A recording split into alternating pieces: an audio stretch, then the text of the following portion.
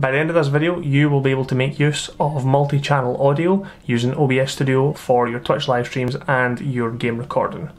Let's get it.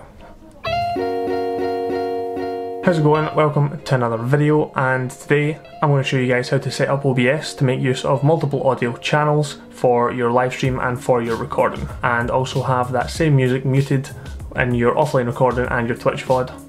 Let's take a look at OBS. First things first, you need to have your scenes set up with your gameplay for recording or for live streaming, and obviously with that comes your audio channels. So you can see here in my mixer I've got chat, game and system volume. All of these 100%. We're not playing any audio at the moment, that's not really relevant, so it doesn't matter. What we're going to do is take a look at these settings in the bottom corner. When it opens up, we're going to go to the output tab, and first thing we're going to do is check that we're not on simple mode. If we're on simple mode, you won't be able to see the options and you won't be able to make the changes necessary. So swap that to advanced, and right here under the streaming tab we have audio track and Twitch VoD track. So this is how you differentiate what sound goes to your Twitch VoD and what sound goes to your live stream. And then here in the recording tab we have audio track here, 1, 2, 3, 4, 5 and 6.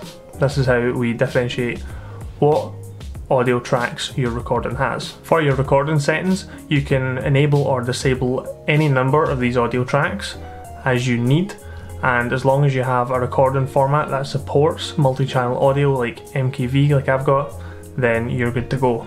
If you head into your settings tab, you can see that we've got audio track number 1 is checked, and then Twitch VoD track, the box is unchecked, and there are no selections made from the 1 to 6. First things first, we're going to head over and check Twitch VoD track, and you can see here that instantly enabled track 2. What this means is that all audio that's going through track 2 will be saved to your Twitch VoD, and all audio that's in track 1 will go to your live stream. It is as simple as that to set it up, so let's show you how to select what audio goes where. We're going to hit apply, hit OK, and then head down to our audio mixer down the bottom. What you want to do for your game audio, we can hit the cogwheel, go to advanced audio properties, and in this dialog box here we can see that we've got chat, game and system, which relates back to what is shown in the audio mixer below, and we have tracks here on the right hand side. If you want your game audio and your system audio such as alerts and your Discord chat to all go to your live stream,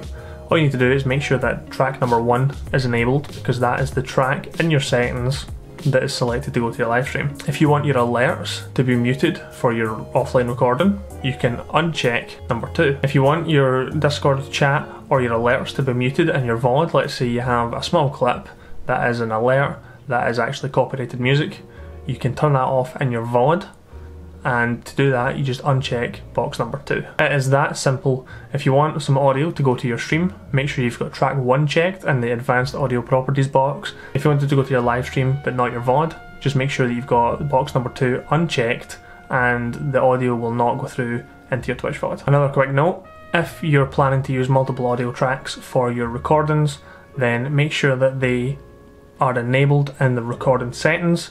And if you're using a format such as MKV, then you need to remux your video files once you've completed the recording.